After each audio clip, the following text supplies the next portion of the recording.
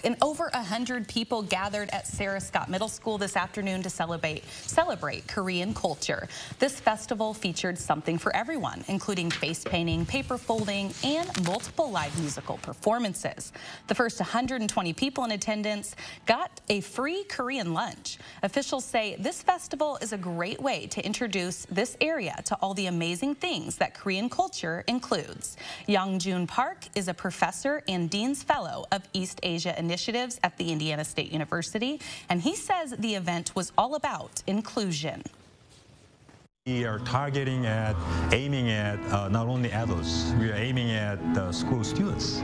So we invite the students from Vigo County School Corporation. So we love to have event including everybody. So that's why we are here. So it turned out very nicely. So I appreciate it. And anyone interested in learning more about Korean culture can register for an upcoming Korea language class at ISU. The class starts on February 8th, and we'll have those details over on our website.